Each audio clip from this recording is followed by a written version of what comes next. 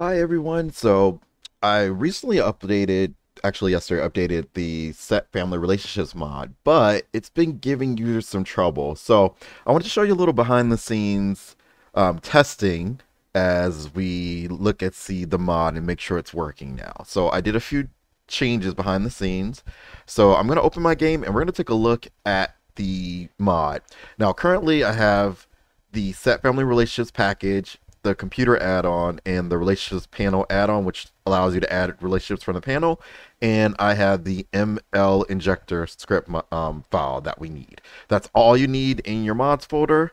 And once you do that, we're going to start the game and see how it works.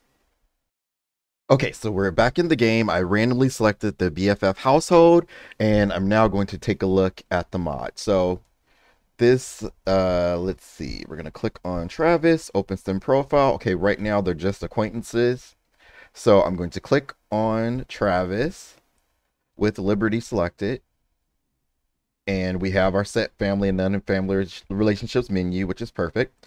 I'm going to click on that, click add family relationships, and click add cousin. Okay, let's go back here and open sim profile again. Okay, the relationship was added. Okay, that's working now correctly. Let's go back to the menu.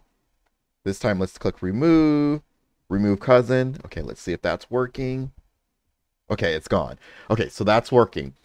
Let's go to summer. And let's just pick this one randomly, daughter-in-law.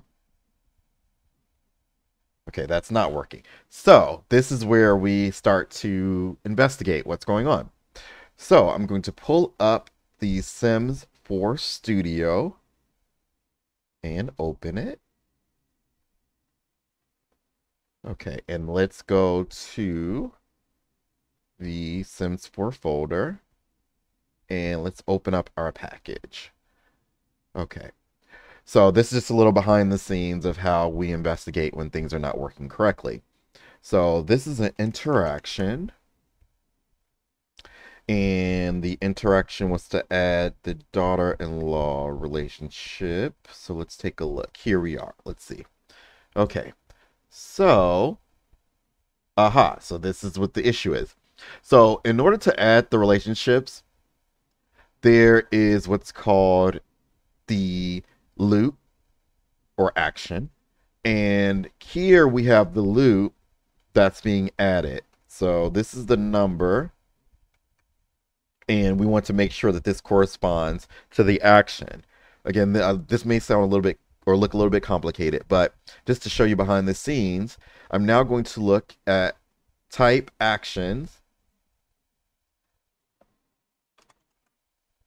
and we're going to look for this number and make sure it corresponds with adding the daughter-in-law. So that's the phone one. Let's scroll a little bit up. Here we go, daughter-in-law and son-in-law. So let's look at this and go to data and see the number. Okay, so the number correctly corresponds. So something else is causing the relationship not to correctly be added. So let's see here. These are the different relationships. Okay. And relationships behind the scenes, we can look at the numbers as well.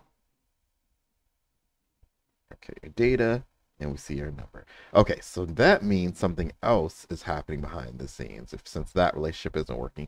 Let's take a look at some of the other relationships to see if they're working correctly. Okay, that's not working. Let's take a look at aunt, uncle. Okay, so that one is working. So now we have to try to figure out why the particular relationship we're trying to add is not adding. So let us add step sibling. Let's see if that works. Okay, that works. Let's go to great grandparent. Let's see if that works. Okay, so now is where we go behind the scenes to figure out what's not working and how we can add it correctly. Okay, so I think I tracked down what the issue is. It looks like this new version of mod constructor, when it exports, it first I have to change it, export it what used to be immediate interactions as super interactions, which is the technical term within the Sims, the coding. So I changed that, and that is adding the relationships that are already in the game, but my relationships that are custom are not adding. So what I'm going to do is use Sims 4 Studio, and I'm exporting the cousin relationship just to compare it to my relationship.